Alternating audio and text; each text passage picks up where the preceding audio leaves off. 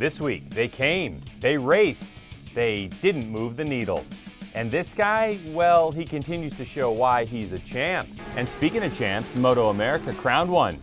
We have the highlights and we talked to him. Oh, let's not forget about this guy. He bagged #1 of a possible 3. We have that story. And a record falls in AMA Pro Flat Track. But it was hard fought. We have that and more only on the Racer X Show.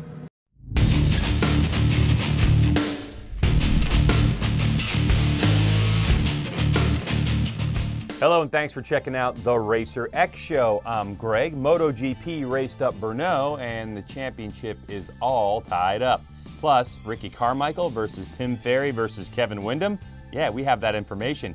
And your last chance to win a 450. We've got a lot to do, so let's go. The Racer X Show with Greg White is being presented by Acerbis, Soul and Passion, and by Yoshimura, the leader in performance exhausts. We're kicking things off with a motocross segment presented by Acerbis, where it was expected that Red Bull KTM's Ryan Dungey would wrap up the national championship a race early. And it was also expected that we would have a clear favorite for the 250 championship once we left Miller Motorsports Park. Well, 1 out of 2 ain't bad. Here's Jason Wygant and Grant Langston with the story. Not far from the Great Salt Lake and the Bonneville Soft Flats. Speed of a different kind today. It's the next to last round of the Lucas Oil Pro Motocross Championship, sanctioned by AMA Pro Racing and the Zions Bank Utah National. Jeremy Martin gets caught up. You'll see him on the left side of your screen. Your championship leader on the #1. Joey Savatgy goes down. That ignites a pileup. And Martin is slowed drastically. He was about 30th on the first lap. And he'd be in comeback mode for the rest of this one. Marvin Musquin, the other rider battling for the title, he had to go from 11th. So he was in a comeback situation as well. Here he passes RJ Hampshire for the lead. But watch the 17 of Cooper Webb trying to follow him through. Webb wants to steal the moto win away from Musquin and help his teammate. Martin gains some points. But Webb makes one mistake here, and it was costly. Got the bike buried in this soft dirt in the inside, and that would allow Musquin to get away and go on, take the moto win. Here's Martin trying to do work. He got him in the top 10, then he's moving up into the top 5. Big crash for Jesse Nelson, who luckily got up okay to finish 11th.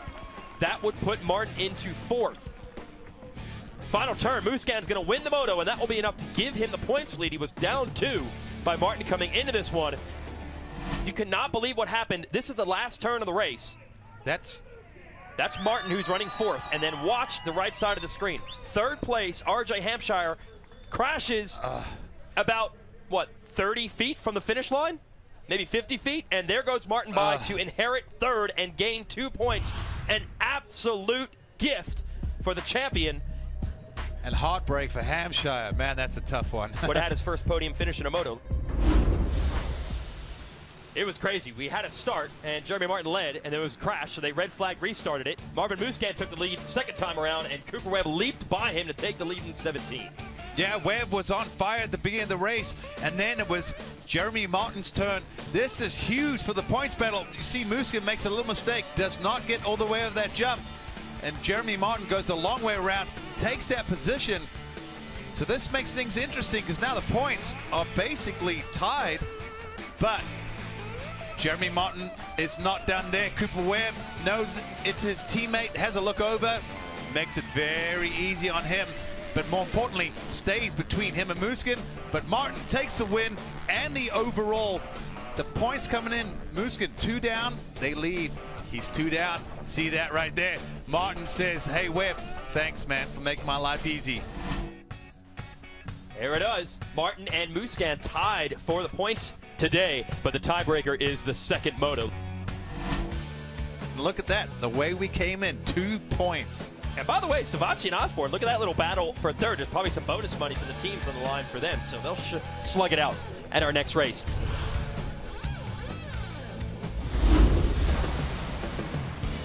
Well, it looked like Christophe Porcel here on the white 377 was going to get the whole shot. He drifts just wide, and a classic wide-open charge by Justin Barcia nets him a whole shot again. But he had Ken Roczen right behind him. Roczen and Dungey battling for 2nd and 3rd, and then Roczen would go after Barcia for the #1 spot.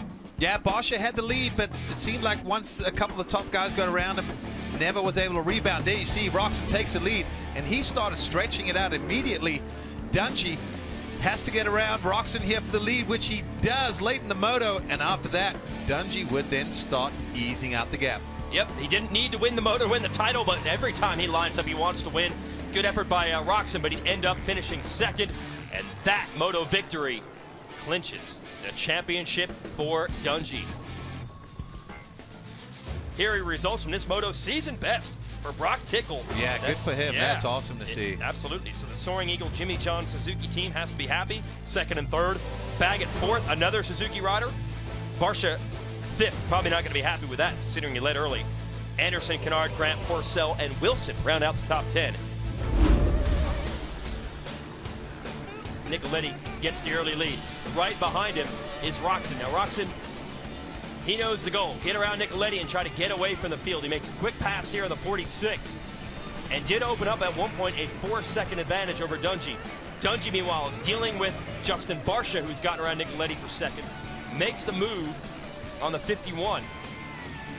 And you see Roczen not too far up ahead, and they went at it. About 5 laps of battling. One little error from Roczen was what Dungey needed to finally seal him off. Gets on the right side of the track to the left and takes over the lead. And your rest of the second moto results: Barcia third, Baggett a good charge from the back for fourth, Wilson fifth. Good sign for him coming back from the knee injury, yeah.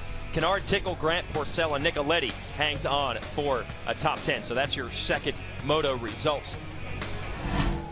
Dungey's lead insurmountable, but only a 5-point edge now for Barcia over Roczen. So they're going to slug it out for second at our final race 1 week from now in Indiana. Congratulations to Ryan Dungey and the Red Bull KTM team. His third Lucas Oil Pro Motocross Championship. Only the great RC has more. That is something special.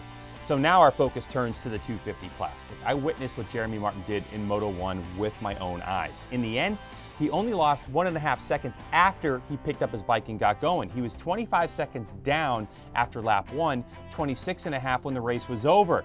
That was getting through 35 racers. It was incredible. As for Marvin Musquin, well, he's up against it, folks. With the very fast Cooper Webb and a surging Aaron Plessinger in his corner, Jeremy Martin definitely has the upper hand, and Musquin knows that. When asked about it post-race, Musquin just looked off into the distance and said, "Poof, well, that's racing." But he did it with a French accent, you see. This one is going to be fun to watch, and this is how you do it. Saturday, catch Pro Moto live on MAV TV for the first motos, 1 p.m. East, and then on NBCSN, a slight delay for the second motos. 11:30 p.m. East is the start time. Come on, it's Saturday night. You can stay up and watch. I know you want to. Now on to the next crop of Ryan Dungeys and Ricky Carmichael. They come from the Rocky Mountain ATV MC AMA Amateur National Championship from Loretta Lynn's Ranch, presented by AMSOIL. We call it Loretta's. And one class to keep an eye on for the next big names in the sport is 450A. So here are some highlights from this year's motos. 3 motos over 5 days make up the national championship, and that is a great opportunity for racers to get it right or wrong. Last year in this class, Jesse Wentland won his second national 450A championship that got him the RSR Star Cycle Honda Pro Ride for this year. So someone's paying attention. Number 69 is Tristan Charbonneau on the Honda. Charbonneau is no stranger to winning at Loretta's. Last year he won both 250A and 450B titles. And when Moto 1 was over, he took the win ahead of some big names in the amateur rankings. Number 57, Darian Sinai. Number 19, Bradley Taft. With Benny Bloss, 4th. With better gate picks for Moto 2, the favorites all lined up ready to go. Throw in 2014 450B Limited Champ 84 Lorenzo Lacrucio into the mix, and the usual suspects were in the hunt. But when the 20-minute moto was over, it was Nixa, Missouri's own Bradley Taft with the win. Charbonneau 2nd, Sinai 3rd, Lacrucio 4th, and Bloss in 5th spot. With Moto 3 underway, it initially looked like it would come down to Charbonneau, Taft, Sinai battle for the title. But disaster for Charbonneau when he had bike problems. He would DNF and slip all the way back to 14th in the overall. But from 8th in Moto 1 and 10th in Moto 2, it was number 87, Josh Osby on the KTM out front. The Valparaiso, Indiana rider would take the checkered flag first with a solid Moto 3 victory. Behind him came Taft, then Bloss. But we have to go to the results to see how it all panned out. The overall goes to Bradley Taft, his second national title, 3-1-2, the only rider to finish on the podium in every moto. Sanai's 6th in Moto 3 got him 2nd overall. So you say you want a brand new 450? Well, here's your chance. Yep, you can pick up a Honda, Husqvarna, Kawasaki, KTM, Suzuki, or Yamaha, and all the proceeds go towards funding the Asterix Mobile Medical Center. How? Easy. Head to wina450.com and purchase all the raffle tickets your heart desires. But you got to do it this week before August 21st. The winner is going to be picked on Saturday the 22nd at the 2015 Bud Light Ironman National in Crawfordsville, Indiana. This is your last chance. The winner doesn't need to be present to claim the prize. So what are you waiting for? Right now, go to wina450.com, get your raffle tickets, and help support the Asterix Mobile Medical Center today. And that is our motocross segment, brought to you by Acerbis. Okay, now it's time for our road race segment presented by Yoshimura. We turn our attention to the smaller displacement super sport class of Moto America, the class that feeds the Superbike ranks and eventually World Superbike or MotoGP. Indianapolis Motor Speedway was the site for round 8 of the Moto America Championship. Situation: if number 2 Wheels in Motion Mean Yamaha's Josh Herrin crashed out, the championship would go to number 95 Yamalube Yes Graves Yamaha's JD Beach. And after a lap 11 red flag, with Herrin leading the way, the restart would prove very different. With JD getting the whole shot and Herrin behind, you could see Herrin searching for rear-end traction. And then, blammo, he goes down. He'd eventually be okay, put the chain back on the bike and finish 13th. With only 6 laps to complete in this race, it came down to these 3. Beach. Number 50 is Bobby Fong on the latest Triumph. Number 31, Garrett Gerloff, JD's teammate. JD would eventually let those guys go by, and for the win, a drag race to the Yard of Bricks as Gerloff holds off Fong for his 2nd Moto America victory, and he's pumped. And close behind, also pumped, your new national champion, JD Beach. Joe Roberts gets Cameron Peterson by about 1/10 of a second to lock down 4th place. But it was JD's day, with the points telling the tale, only 50 available, and 57 in the can. It's all his. And now, welcome back to the show, Moto America Super Sport Champ, JD Beach. Hey, JD, congratulations on the number 1 plate. Well deserved. It's a week later, man. Has it sunk in yet? Yeah, I don't know if it's really sunk in because I've been staying busy. I mean, I got home Monday after Indy, and Hayden Gillum and I were already back on the bicycles, and we're getting ready for Peoria, where we raced yesterday. So I mean, I think it's probably going to be after the season once I can really enjoy it, just because we still have one more round to go, and I'm a racer, and I still want to win more races. You said that you saw on your pit board only one time that Herrin was out, but he rejoined. How nerve-wracking was it the last couple of laps for you?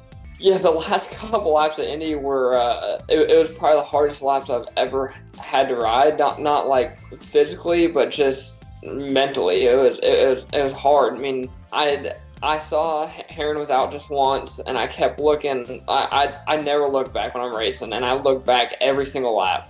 And I was looking at the scoring tower on the front straightaway, and kept trying to find his name. And then when I crossed the finish line with the checkered, I realized what just happened. And I think what really made it sink in was I went through turn 1, turn 2, and I looked back, and Hayden was cut straight across the track and was coming straight for me, and he was pumped for me because he knows how much work I've done for this, and I think that was the moment I finally realized that Herrin didn't get enough points, and I finally wrapped up the title. Well, JD, I'm so pumped for you. Congratulations on the Moto America Super Sport National Championship and a strong race at Peoria over the weekend. Thank you very much. All right, time for a MotoGP update from Brno. This one was simple. Movistar Yamaha's Jorge Lorenzo dominated practice, qualifying, and the race. But what of his teammate championship points leader Valentino Rossi? He could only muster 3rd place, and that does this, all tied up, but Lorenzo has more wins, making him the leader. 7 to go, and Lorenzo has momentum. This is so exciting. AMA Pro Flat Track time, the sharp end of dirt track racing.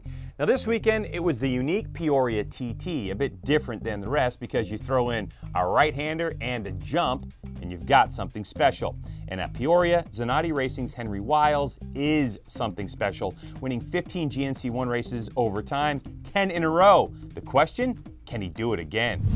Like he's done numerous times over the last decade, number 17 Wiles grabbed the whole shot. However, unlike many Peoria TTs in the past, this one had to be earned. Wiles was shadowed by a hard-charging number 1 on the Montgomeryville Cycle Center Honda, Jared Mees. The two stars quickly gapped the field by more than 10 seconds. And this is how the last lap was called by Scotty Dubler and the king of Peoria, Chris Carr. One more lap to go. He's got some breathing room now. Mees is behind Nick Kirkus going into the final lap. Can't even see Mees now. Wiles has set sail and has made it through the lappers in perfect time. Up next in front of him is actually Jake Johnson, who's running 6th place, ladies and gentlemen. What a race. Here he comes. 11 times in a row. This man has won this race. Put your hands together for 17. Hammer and Hank Wiles, ladies and gentlemen. How about JD Beach on a stock Yamaha YZF, 4th place, just off of his national championship. He rewarded himself with new tires for this race. That's using your championship bonus. But let's hear from Henry Wiles. Between the bike being awesome, from the whole Zanardi team and my riding, it just feels amazing. Wiles' victory propelled him to 8th in the Harley-Davidson GNC1 presented by Vance & Hines point standings, while Mees' 2nd place finish helped him extend his lead to 29 over Brian Smith, who finished 11th. Round 4 of the Kenda Full Gas Sprint Enduro took to the southeast dirt of Rock Crusher Farm, and it was a chance for off-road superstar Caleb Russell to wrap up his first of 3 possible championships for 2015. How'd it go for the FMF KTM rider? Here we go to the video. A Euro-style wide-open form of enduro is full gas, and Russell was the first to hit the 2.5-mile cross test on Saturday morning, laying down a 5:46.5 test time. With his main rival Daniel Milner coming in just 2.5 seconds slower, seemingly setting the stage for a 2-man duel similar to round 3 just 2 weeks earlier. But in just the second test of the day, the enduro test, Russell would open up a commanding lead over Milner after putting down a blistering 7:47.8 test time on the 3.7-mile Woods Loop. With a 14-second lead after just 2 tests, Russell could have ridden conservatively and not taken any chances, but he continued to push the pace throughout the day, winning all 6 tests and setting his fastest time in the last attempt at both tests of the day. With Milner out for the 2nd day of racing, a podium position opened up. The battle would go between Russell Bobbitt, Lane Michael, and Ricky Russell for 2nd fastest of the day, while Caleb Russell would continue his dominance, winning every single test on the day. Bobbitt and Michael's test times were very close to the day, with Michael besting the FMF KTM rider on 2 of the 3 attempts at the cross test. Russell finally back to his winning ways after his last 2 events where he finished 2nd, and he doesn't like that. Russell Bobbitt 1:24 behind in 2nd place. With the final round November 14th and 15th, Caleb Russell has the championship wrapped up with 80 points in hand. Congratulations, KR. Hey, get out of the house and get to a race. You can't miss the season finale of Pro Motocross in Crawfordsville, Indiana this week, and the 250 title is up in the air. Also at Ironman, the Legends race, Ricky Carmichael against Tim Ferry, Guy Cooper, and more. And round 8 of the WMX series. Yeah, only 2 points between Marissa Markelin and Kylie Fosnock. And in the Kenda National Enduro Series, it invades Moorestown, Michigan. And finally on the calendar, Scramble Cross from Askey Ranch in Texas. Go race that one. The Racer X Show with Greg White is being presented by Acerbis, Soul and Passion, and by Yoshimura, the leader in performance exhausts. Okay, we're wrapping things up today. We hope you enjoyed the show. It's going to be a crazy Saturday at Ironman, and I hope you can get there, and I hope you win that 450 as well. All right, if you're interested, you can follow me on Twitter. It's @GregWhite. That's pretty easy. And I'll be going to a Moto America race, maybe Supermoto, GNCC, and I'll be periscoping while I'm at all these things, so you want to follow me there. Well, for the fine crew here at the Racer X Show and Racer TV, thanks for watching. Remember to keep it locked on RacerTV.com because we are all racing all the time.